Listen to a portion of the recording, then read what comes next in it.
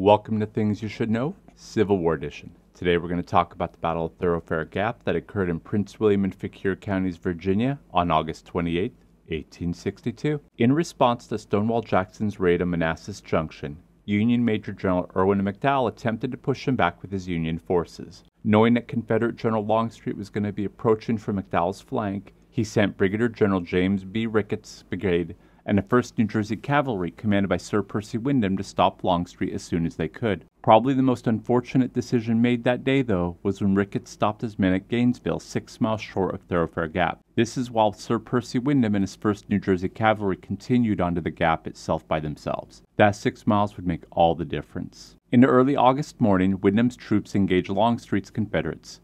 Wyndham sent a messenger back to Ricketts at Gainesville, but Ricketts was slow and didn't reach the halfway point to Thoroughfare Gap, known as Haymarket, which was still 3 miles away, until after 2 p.m. Wyndham had long been pushed back from the gap by this point. Ricketts finally engaged Longstreet later that afternoon. He did this by utilizing the 11th Pennsylvania to attack the 2nd and 20th Georgia regiments under the command of Henry Benning. Meanwhile, the Union's 13th Massachusetts attempted to aid the 11th Pennsylvania, who had been fighting for some time. They did this by pushing up the slopes on the east side, but they were met with no success and were pushed back by those same Georgia units. Once the gap was fully secured, Longstreet sent out multiple brigades to flank the Union troops and attack the rear, and they met with great success. In desperation, the Union attempted to stop them with the 84th New York Infantry. By this time, though, it had become apparent that the Union forces had lost. Acknowledging this, Ricketts retreated back to Gainesville, leaving the gap fully under Confederate control and allowing Longstreet to finally meet up with Jackson. While exact casualties were not known,